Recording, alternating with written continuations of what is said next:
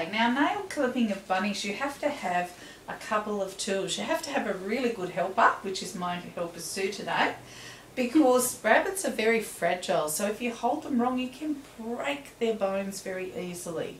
Now, we like to wrap them because they feel secure. Our handsome man here has relaxed since we've wrapped him.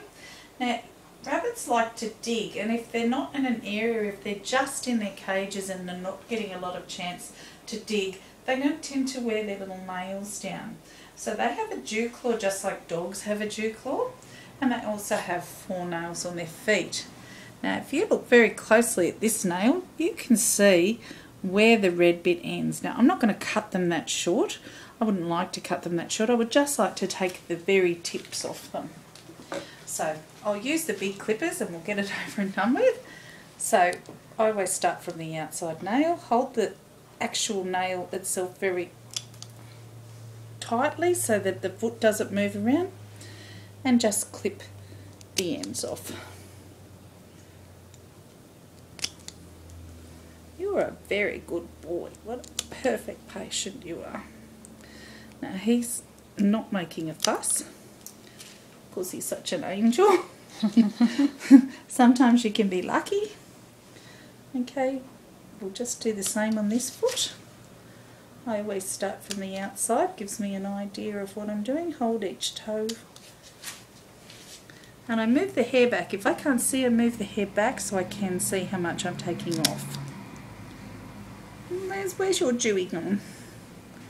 Let's find it. Oh, it's a long one. So once again, I would move the hair so I can just see how long it is. Okay. The other thing with rabbits that need checking constantly is their teeth. So you do need a vet to do this, and you really should just look in their mouth to make sure that their teeth... Oh, you don't want me to show your teeth. Come on, show you. Oh, he's going to hide them. He says, look at my manicure rather than my teeth. Anyway, we'll do teeth another time. See, he was so good for his manicure. Now, he does have 4 feet, so we also have to do the back feet. So I'll get Sue to spin him around, and we'll uncover his little back legs. Now these are very powerful. Back feet are extraordinarily powerful on rabbits because they use them, they kick and dig. And we'll just take the tips off once again. Oh, you are such a good boy. Very nice. We'll find that other last leg. And it is just take your time with them. They're little animals and they're easily frightened. And you should get your rabbit used to handling from a young age. So he's a perfect boy. He's been handled a lot. And it shows because he's very easy to do this to. And this also helps if you've got little small children who want to nurse them. They don't get kicked and scratched.